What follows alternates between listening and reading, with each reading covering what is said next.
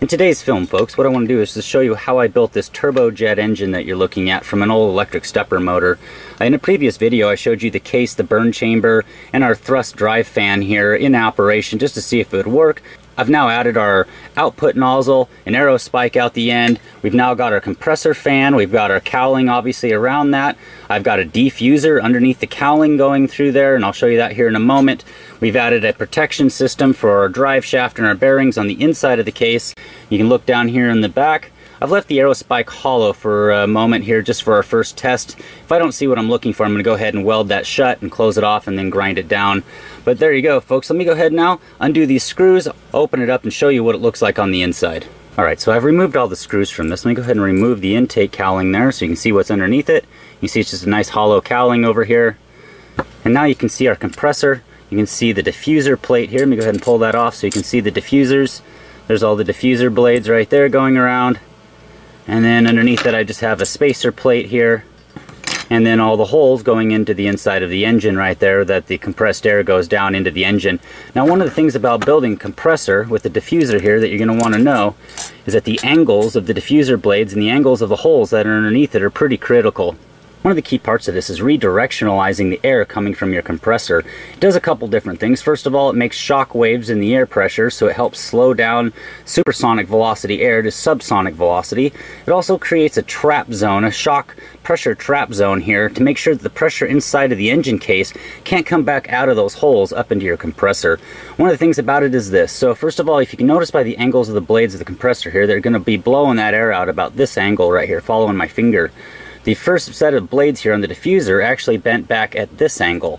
So it's going to redirectionalize the air coming off of that compressor back the opposite direction that the compressor is throwing the air off at. As well as the little holes you see down here are also angled at a backwards angle like this, compared to the angle of the airflow coming off like this, redirectionalizing the air again, creating another shock wave in it, slowing it down even more, creating a pressure hole right here, once again to make sure that pressure from the case can't come back out of the holes and that the velocity of the air going into the case is at a subsonic velocity. So let's go ahead and remove that real quick and just take a look at the compressor head itself. If I get that up to the camera here, you'll see what I've been able to do to build that. It's a lower fan blade down here. That's the second stage of the compressor. You've got your larger blade design here, kind of your conical blade that's going to grab and really force a lot of that air into the system. And then down here, these smaller blades are going to force it under pressure into your diffuser. So that is our compressor head there. Let me go ahead now and I'll undo the screws on the rear end and I'll show you that. Alright, so if I just remove this thrust nozzle end here, you can see it's just a simple piece. We'll set that up here with the rest of the pieces. And I've got this part here that I built to hold the arrow spike just above the drive fan, so it's not actually touching on the drive fan. So there's our arrow spike holder. Alright, let's go ahead and crack this case open. Alright, there we go. So I'm going to do that. You can see here we've just got our diffuser holes there going into the case, and then the rest of the engine's right here. What I've got here over the center of this is a cooling sleeve to keep our bearings and our drive shaft cool. So it's basically just a sleeve that sits over that, and at the end of the sleeve, as you can tell right here, at the end down there, the end cup flares out and goes over the bearing cup there. So it covers over the bearings, keeps it cooler than it would be if the flame was able to actually hit on our drive shaft and our bearings, helping protect that. You go ahead and set that down. Here you can see the burn chamber for the system. It's a dual walled chamber. You've got your outer wall with all small holes. You've got your inner wall with an air gap between the two of them. Now the inner wall's got slightly larger holes, and it's also all angled. All the holes in that inner wall are angled towards the back of the engine. So all the fire that's being generated out of these holes is being forced towards the rear of the engine, kind of naturally directionalizing your force, obviously. And what that does by having smaller holes here and larger holes here is make sure that the pressure from inside from the fire burning has less chance of going back the opposite direction, as well as the pressure from the air compressor comes in through these smaller holes, diffuses into low pressure, higher volume as it enters into the fuel chamber, which is the gap between the two of them, then comes out of the inner holes with the fuel mass involved with it. That's why also the larger holes.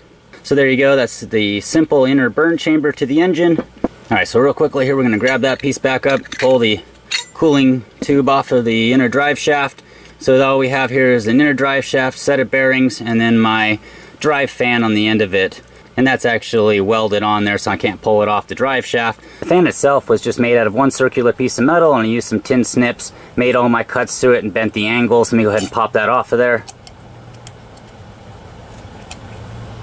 Like that, and you can see our output holes in the back end of the engine, and you notice they're slanted. You can see the angles to the holes here, each one of them. So there's the main components to the engine there, folks.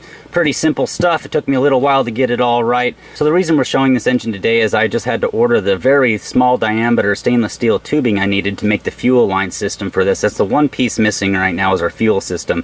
I don't have any tubing small enough to fit down in between the layers of this, so I had to order that online, and it could take over a month for that to get here. Whenever the tubing shows up, I'll hook that all up, get it outside, and we'll fire this little engine up. Until next time, I hope you enjoyed. Here's a quick shot of the engine once it was painted. I wanted to throw that in here at the end of the video just so you could see what it looks like, kind of the nice RC style paint job on it.